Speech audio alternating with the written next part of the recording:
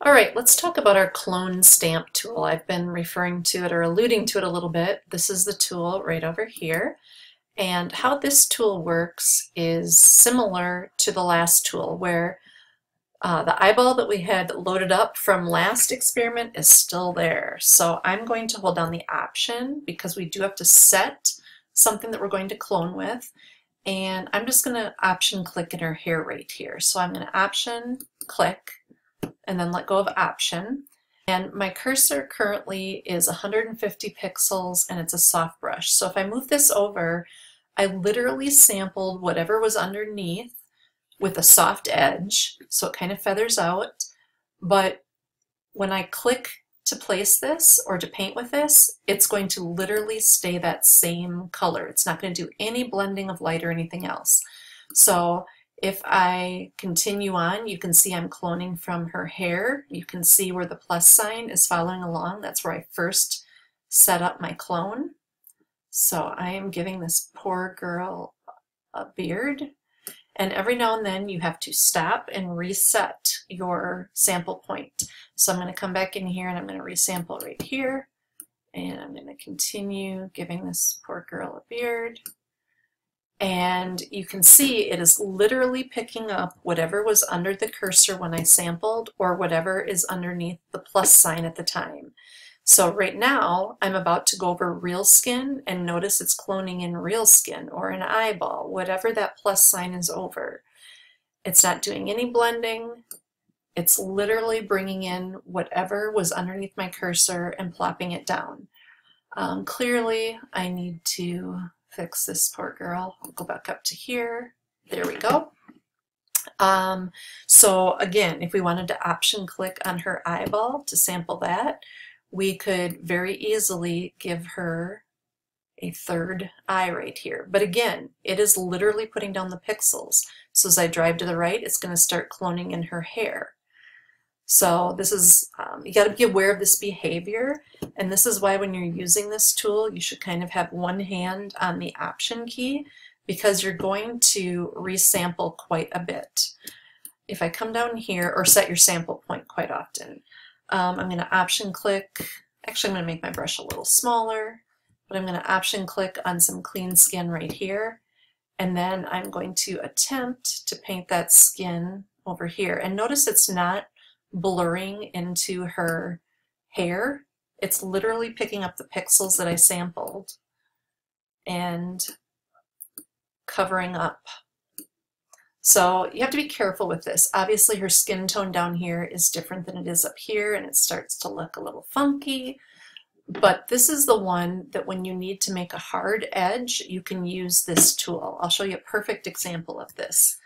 If I Option click right here on her neck and hair, and I bring my cursor down, eventually it's going to fill in. Do you see how it's filling in? I can click and keep pulling down with this. And of course I'm making her neck very weird, but you can see that I was able to give her a hard, because I was literally copying up here, which was neck and then a dark line in hair. I literally was able to copy that all the way down. We're going to watch some videos later that show us how to further tweak these adjustments, but in general, this is a great one when you're getting close to problem areas. You're probably going to want to shift to the clone tool, and you're going to want to shift to a harder, well, slightly harder brush, not a super soft one, because you don't want a lot of that blending. So let me zoom in a little bit here. Again, if I wanted to get rid of this hair, it's really annoying when the last thing that you sampled follows you around, but I could maybe Option click right here and then pull this down and kind of clean that up and go forward. Oop. I could Option click right here, clean this up, Option click down here, clean this up, make my cursor even smaller, Option click on her lip, kind of get that hair cloned out of there. Option click in here, get this piece of hair out of here. Boy, my computer's so slow, I'm not seeing the result until it's almost too late. But I think you get the idea.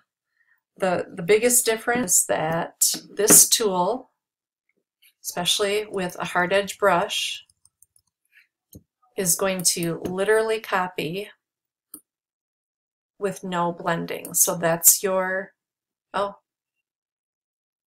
look what happened. I'm back on the patch layer accidentally, so I have layers above it that's why I'm seeing all those dots. Huh, I think I moved the patch layer accidentally.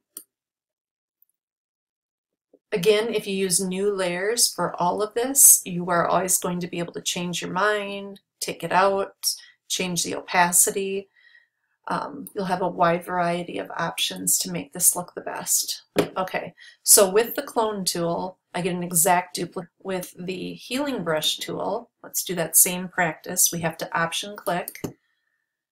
When I do this one and I paint, notice how it's blending the two sources. It's making this a lot lighter because her skin tone is a lot lighter up here. Okay, that takes care of the clone tool, clone stamp. And this would be probably the preferred tool for cleaning up spots down here in her neck yet. Maybe cloning some of her hair over top of this necklace, maybe, if you could. Not so much. Trial and error. This is a good thing about the undo button and about working on close this picture down. I think we've done enough to this poor girl. And I'm going to show, oh, shoot. Well, we do need that doesn't have eyeballs all over the place. So I'll be back with our next video in just a second.